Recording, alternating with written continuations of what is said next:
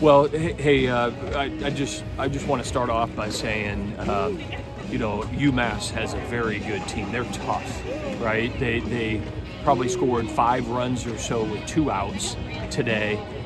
You know, it took extra innings yesterday to win the ball game, and so, you know, they're a tough ball club, and you know, we have to have a better approach to what we're doing in each facet of the game. And hey, listen, you know, college baseball games are hard to win, you know, and we learned today that if you don't come with the right approach each and every day, you'll lose in college baseball. And so this is a great growth opportunity for our team, and it's going to be a matter of how we respond. That's what this is about.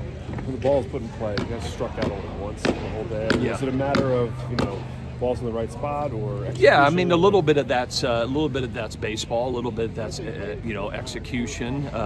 You know, to only strike out once, right, is tough to do.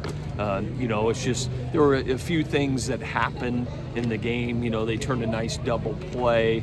You know, the odd play to right field that Henry Godbout thought that he dropped, and it ends the inning. There are things like that that happen, but that's what happens when, you know, your approach is not consistent. I mean, listen, we smoked some balls too that we weren't rewarded for, and that's this game. It's a tough game to play, and it can humble you pretty quickly.